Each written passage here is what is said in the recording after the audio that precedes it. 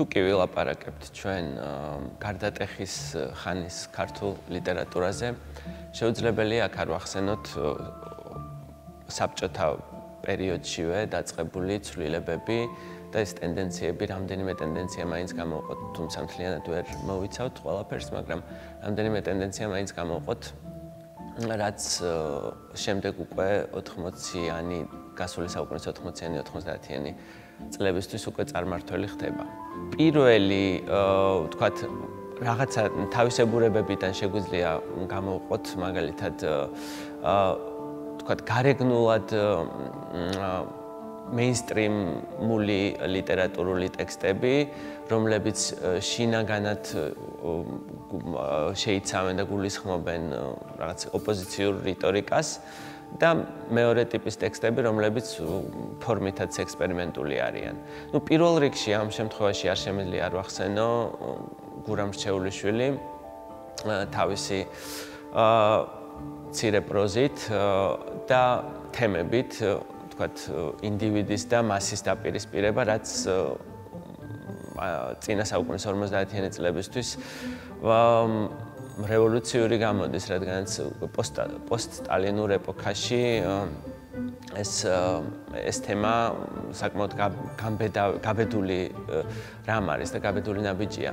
თუნდაც ალავერდობა, სადაც ამ ინდივიდის და მასის დაპირისპირება ჩანს, ოღონდ ალავერდობაში, ისე როგორც მის დანარჩენ პროზაულ ტექსტებში, მნიშვნელოვანია, რომ პრაქტიკულად მკითხველის მოლოდინი ცრუდება, რასაც ელოდება მკითხველი, ისე არ მთავრდება და ძალიან დიდი კავშირის დანახვაც შეიძლება ასევე ჰემინგუეის პროზაულ ტექსტებთან.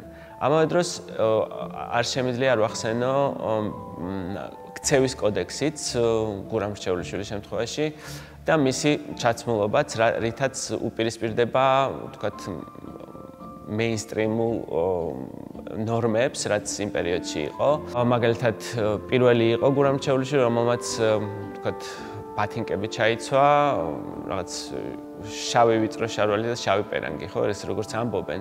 შემდეგ მისი მეგობარი ერლომ ახვლედიანიც იხსენებდა ამას მოგვიანებით და ამბობდა, რომ ის უკვე მოხუცობაშიც ესე დადიოდა, როგორც გურამ რჩეულიშვილი თავის დროზე. ანუ ეს იყო იმ პერიოდში რევოლუცია ამ თვალსაზრისითაც, როდესაც დაუპირისპირდა ამ, ვთქვათ, ნომენკლატურის ტრენდს, რაც მახსენებს კიდევ ერთ ამბავს, როდესაც 80-იან წლებში საქართველოში სერგო ფარაჯანოვის მხარდასაჭერად თბილისში ჩამოვიდნენ ალენ გინზბერგი და ბობ დილანი და როდესაც მათ დახვდათ მწერალთა კავშირში ქართველი მწერლები, რომლებიც ჰალსტუხებით და პიჯაკებით იყვნენ გამოწყობილი, ძალიან დაბნეულები იყვნენ ბობ დილანი და ალენ გინზბერგი და ჩათვალეს, რომ ესენი რაღაც პარტიული მუშაკები იყვნენ თუ რაღაცა პოლიტიკოსები იყვნენ ერთი სიტყვით. აი ეს ამ თვალსაზრისით, რევოლუციური იყო. ცხადია გურამ რჩეულიშვილის ქცევის კოდექსიც და მისი, ასე ვთქვათ, იერი, გარეგნული. ასევე არ შეიძლება არ ვახსენოთ ერლომ ახვლედიანი, რომლის პროზაც 50-იანი წლებისთან დაიწყო შექმნა მან, მაგრამ პრაქტიკულად მისი პროზაული ტექსტები გამოქვეყნდა 2000-იან წლებში და ამ პერიოდში უფრო გასაგები გახდა, რადგანაც ალბათ მიუღებელი იყო იმ პერიოდისთვის, თან გაუგებარიც იქნებოდა, რა თქმა უნდა. თან მისი ეს მინიმალისტური პროზა გარკვეულწილად, მაგალითად ერთი კაცის ამბები ან ვანო და ნიკო, ეს რაღაც ბიბლიური იგავების ენით დაწერილი ტექსტებია, ან ვთქვათ კოღო ქალაქში ეს ფილოსოფიური მინიმალისტური პროზა, სადაც ვთქვათ ონტოლოგიური დაეჭვებაც ხდება და ამავე დროს ვთქვათ პირველად შეიძლება ერთ-ერთი პირველი იყოს ავტორებიდან, ქართველი ავტორებიდან, რომელიც რელატივისტურ მიდგომასაც უშვებს. თუმცა ის არ არის რელატივისტი, რადგანაც მისთვის რაღაც სამყაროს მთლიანობის ჰოლისტური აღქმა არის მნიშვნელოვანი და ისე როგორც კაბალისტებთან ან როგორც რაღაც პეპლის ეფექტის შემთხვევაში ხო რაღაც პანთეისტური შეხედულება აქვს, რომ ყველაფერი მიზეზშედეგობრივად არის დაკავშირებული, რაც კარგად ჩანს კოღო ქალაქში მის რომანში, ერთ-ერთ ყველაზე მნიშვნელოვან რომანში, რომელიც 50-იანი წლების ბოლოს დაიწყო წერა და 2005-ში თუ 6-ში გამოქვეყნდა თუ არ ვცდები. ხო, აი ერთ სიტყვით, აი ეს ტენდენციები შეგვიძლია გამოვყოთ, ვთქვათ, რაც ვთქვათ 50-იან წლებს ეხება. არ შეიძლება არ ვახსენოთ გურამ დოჩანაშვილი თავისი გამორჩეული პროზაული ტექსტებით და აუცილებლად უნდა გამოვყოთ ალბათ სამოსელი პირველი, მისი მაგნუმ ოპუსი, რომელიც 70-იან წლებში, ვთქვათ, სამ ყველაზე ძალიან მნიშვნელოვან ტექსტებს შორის არის, როგორიც არის, ვთქვათ, დათათუთაშხია, გზაზე ერთი კაცი მიდიოდა და მათ შორის გურამ დოჩანაშვილის სამოსელი პირველი. ეს რომანი ბევრი თვალსაზრისით არის მნიშვნელოვანი, ვთქვათ, ამის პროზის ენაც არის ასე ვთქვათ, ალტერნატივა იმ ენის, ვთქვათ, იმ საბჭოური ლიტერატურის, ქართული საბჭოთა ლიტერატურის, ან სოციალისტური ლიტერატურის ალტერნატიული ენაა. ეს არის პოეტური ენა და ენის თვალსაზრისითაც როდის ჩნდება საჭიროება, რომ რაღაც განსხვავებული ენა შემოვიდეს, როდესაც უკვე სიტყვები კარგავენ მნიშვნელობას და როდესაც სიტყვები კარგავენ მნიშვნელობას, ჩნდება აუცილებლობა, რომ რაღაც ალტერნატიული ენა გაჩნდეს და ასეთი ალტერნატიული ენა იმ პერიოდში არის ზუსტად გურამ დოჩანაშვილის სამოსელი პირველის ენა, პოეტური ენა და ეს არის ერთგვარი დისიდენტური რომანი, როგორც მას მოიხსენიებენ ხოლმე ქართულ ლიტერატურულ კრიტიკაში. ამავე დროს დისიდენტური ამ თვალსაზრისითაც, რომ აქ ორი სივრცე არის, ვთქვათ, ბევრი სივრცეა, მაგრამ ორი სივრცე არის, მაგალითად, კამორას და კანუდოსის, ვთქვათ, კანუდოსი იდეალური საზოგადოება და კამორა ტოტალიტარული საზოგადოება და ამ პერიოდისთვის ძალიან გაბედული ნაბიჯია ესეც, ნუ რო აღარ ვთქვათ არაფერი მის მხატვრულ ღირსებებზე, რომანის მხატვრულ ღირსებებზე და რომანის მხატვრული ღირსებების შემთხვევაში ძალიან საგულისხმოა ისიც, რომ მრავალშრიანი არის ეს რომანი და ნებისმიერი მკითხველისთვის სხვადასხვა მკითხველის მომზადების შესაბამისად აღსაქმელია. ამავე დროს სამოსელი პირველი არის რომანი, რომელიც გარკვეულწილად იმეორებს მაგალითად რუსთაველის მაგალითს, სადაც ვთქვათ, შექმნილია სრულიად ახალი სამყაროები, აქაც ასე არის, როდესაც გურამ დოჩანაშვილი სრულიად ახალ სამყაროებს ქმნის და რაც შემდეგ უკვე გვიანდელ პერიოდში აკამორჩილაძე სანტა ესპერანსაში მეორდება, ვთქვათ, ამ ახალი სამყაროს შექმნის თვალსაზრისით. აუცილებლად საგულისხმო ასევე ვთქვათ, ალუზიური მხარეც, რადგანაც მაგალითად სამოსელ პირველში აუცილებლად თვალშისაცემია ეს მინიშნებები, ვთქვათ, უძღებიშვილის იგავზე და გასვლის და დაბრუნების მითზე. და ამ გასვლის და დაბრუნების მითით ის ერთი მხრივ უკავშირდება ამირანის მითს და მეორე მხრივ თუნდაც ვეფხისტყაოსანს ცხადია, სადაც ასევე გადიან და ბრუნდებიან გმირები, ტარიელის და ავთანდილიც და რა თქმა უნდა ილია ჭავჭავაძესაც, გარკვეული კავშირი შეგვიძლია დავინახოთ ილია ჭავჭავაძესთანაც, სადაც გზარვის წერილებში ილიას ზუსტად ამ რაღაც 4 წლით ქვეყნიდან გასვლაზე და დაბრუნებაზე საუბრობს, რაც უკვე უფრო გამოცდილება შეძენილი უნდა დაბრუნდეს თავის ქვეყანაში და თავისი გამოცდილება მოახმაროს ქვეყნის მშენებლობას. აი ზუსტად აქაც ესე არის, სადაც დომენიკო გადის თავისი მშობლიური სივრციდან და უკან ბრუნდება.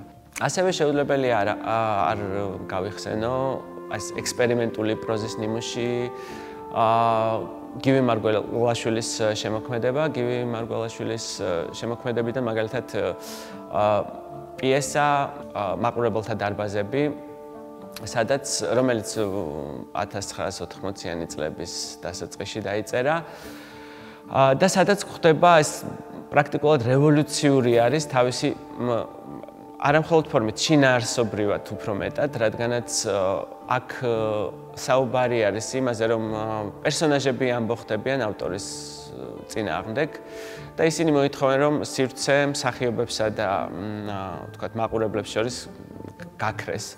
ეს სივრცე ცხადია დიდი ხნით ადრე გაქრა დასავლეთში, ათეული წლებით ადრე, მაგრამ ქართულ სივრცეში ეს პირველი შემთხვევა იყო, ერთ-ერთი პირველი ყოველ შემთხვევაში და პირდაპირ შეგვახსენებს ჯერთი, ეს არის არატოტალიტარული გარემოს ერთ-ერთი ნიშანი, როდესაც ყველაფერი თანაბარუფლებიანია და მეორე თვალსაზრისით ეს რომ მაგალითად აქ ჩანს თქვათ მე-20 საუკუნის 60-იანი წლებიდან მომხდარი ცვლილებები ლიტერატურათმცოდნეობაში და ზოგადად აზროვნებაში, როდესაც ფრანგმა ლიტერატურათმცოდნემ როლან ბარტმა სამყაროს აუწყა, რომ ავტორი მოკვდა. ავტორის სიკვდილი, აი ეს მეტაფორა უკვე ნიშნავს იმას, რომ მკითხველიც აქტიურდება და პრაქტიკულად ეს არის გივი მარგველაშვილის აი ამ პიესაში.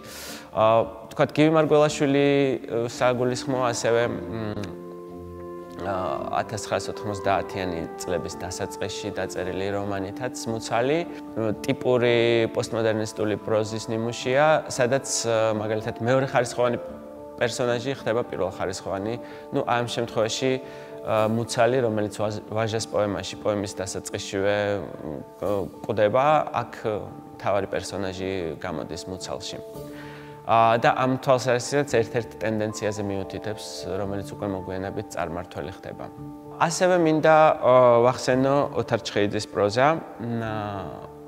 ოთარ ჩხეიძის პროზა, რომელიც ასევე შეგვიძლია ექსპერიმენტულად ჩავთვალოთ, რადგან თავისი ენა, აი ეს გამეორებები, რომელიც ხშირად გვხვდება მის ტექსტებში, რაღაც რიტუალური ენის მსგავსია და თან პერიოდულად შეიძლება გულისხმობდეს პაროდირებას იმ ტენდენციების, იმ რაღაც სოციალისტური ტენდენციების, რაც იმ პერიოდში იყო გავრცელებული და ოთარ ჩხეიძის პროზიდან მისი ერთ-ერთი ყველაზე მნიშვნელოვანი რომანი ბორიაყი, რომელიც მაგალითად 60-იან წლებში დაიწერა და 70-იან წლებში გამოიცა უბრალოდ და შემდეგ ამ რომანის მიხედვით გადაიღეს ფილმი, გიორგი შენგელაიას ფილმი, ახალგაზრდა კომპოზიტორის მოგზაურობა, სხვათა შორის, რომლის სცენარის ავტორი არის სერგო მახვლედიანი. ეს რომანი, რომელიც თქვა 1924 წლის ანტიბოლშევიკური აჯანყების პერიოდს ეხება, არის ერთგვარი ტროას ცხენი, სადაც აი ამ რომანის დოკუმენტურობით დაფარულია მისი მოდერნისტული ტენდენციები. რეალურად ის უფრო მეტად მოდერნისტულია, ვიდრე თქვათ რეალისტური, ხო? რადგანაც თქვათ აქ შემოდის მაგალითად დეტექტივის ელემენტიც, რაც შემდეგ უკვე პოსტმოდერნისტულ პროზაში წარმართველი ხდება და ეს დეტექტივის ელემენტი მაგალითად აქ ერთ-ერთი მნიშვნელოვანი არის ამ ბორიაყში. ასევე ოთარ ჩხეიძესთან დაკავშირებით მინდა ვახსენო მისი რომანი არტისტული გადატრიალება, რომელიც 90-იანი წლების დასაწყისში დაიწერა. არტისტული გადატრიალება, რომელიც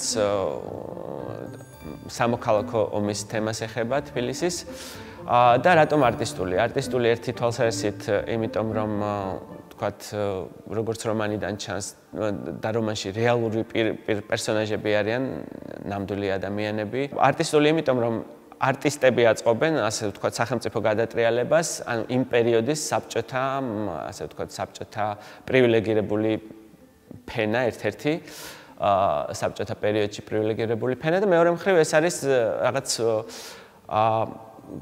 თამაში, იმიტომ რომ არტისტული გადატრიალება ეს არის ერთგვარი სიცრუეზე აგებული გადატრიალება, რაც დაახლოებით ისეთივე მნიშვნელობისა, როგორც მაგალითად ილია ჭავჭავაძესთან სუტკნეინა, ხო, რაღაც აი სიცრუეზე არის ეს ყველაფერი აგებული.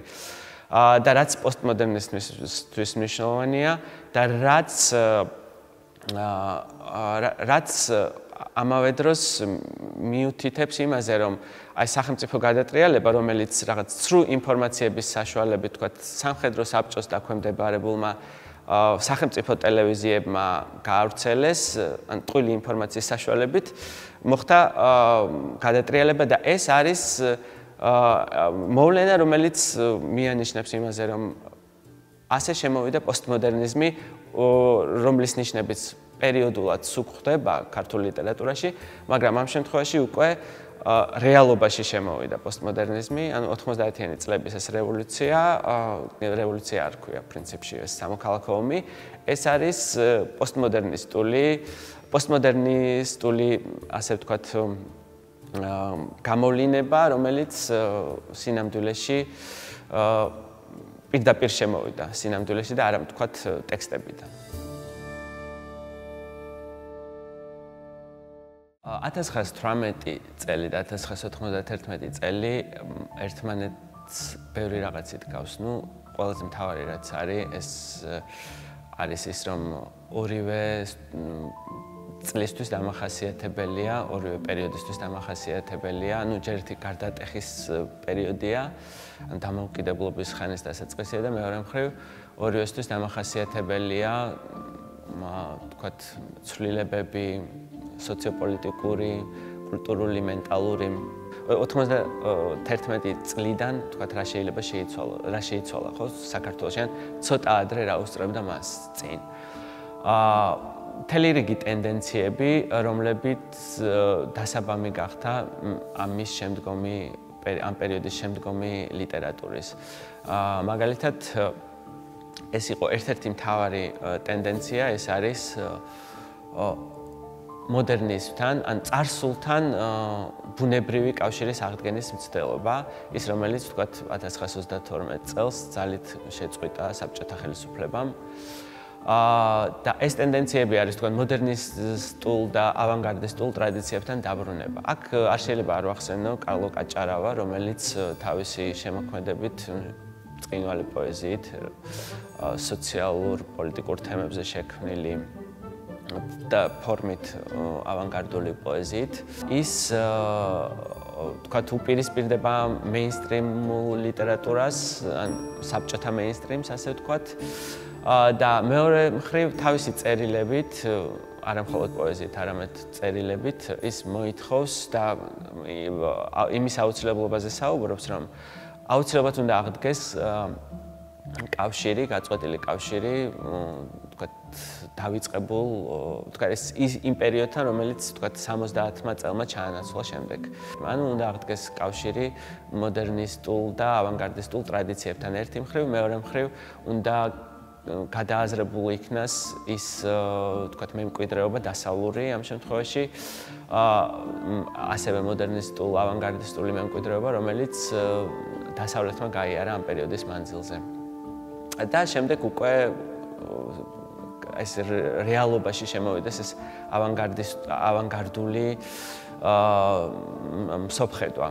ამ თვალსაზრისით, ვთქვათ, საგულისხმო ასევე დათო ბარბაქაძე და მისი საგანმანათლებლო მუშაობა, რადგანაც საგულისხმოა, რომ დათო ბარბაქაძე ამ პერიოდში გამოცემს თვითგამოცემის წესით გამოცემს ჟურნალს პოლილოგი და ასევე ამ პერიოდში გამოდის გაზეთი პლუს მინუს ლიტერატურა, სადაც ცდილობს, ნუ იმის გარდა რომ იბეჭდებიან თანამედროვე ავტორები, ასევე ცდილობს